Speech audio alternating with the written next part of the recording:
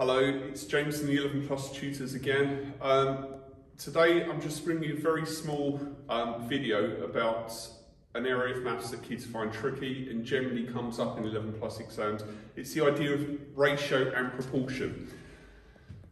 I always think the sign of good teaching is we can really reduce something down to one core idea that a child can lock onto, and it can really help them.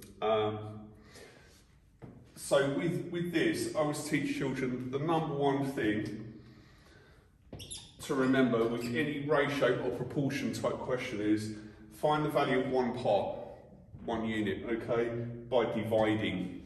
I think that is key to all of this. So that I get children to write that down first before we do anything else. So last year in one of the exams, I'm not going to say which one, there was a question which looked very similar to this. Two widgets have an average weight of 12 kilograms. The heavier one is twice as heavy as the light one. The light one weighs what? Okay, so what we need to do is we need to think about how this translates to a ratio split, because generally what I see with ratio is you never get a ratio written like this in the exam paper, it's hidden in a worded question. But I say to children, when you see this kind of thing, twice as much as, generally means this. So, it says here, the heavier one, I always tell kids to translate it into ratio split and then label it as well in the correct order. So, heavier one, lighter one.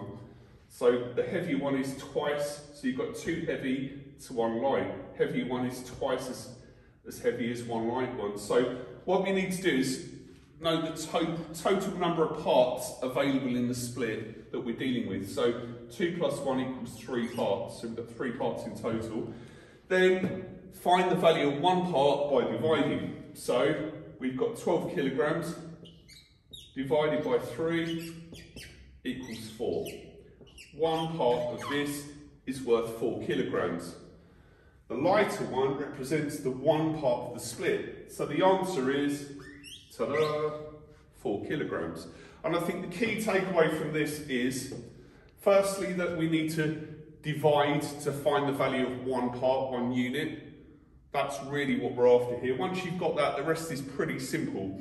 The other key takeaway is, children need to read a worded question, be able to actually say, that's ratio. So when it says Mary has twice as much as Paul, who has 3 times as many as Peter, that would translate into a ratio split, which is typically write it in the correct order with a colon in between. I hope you've enjoyed this mini maths explainer. We're going to have more next week. Look forward to seeing you soon. Thank you. Goodbye.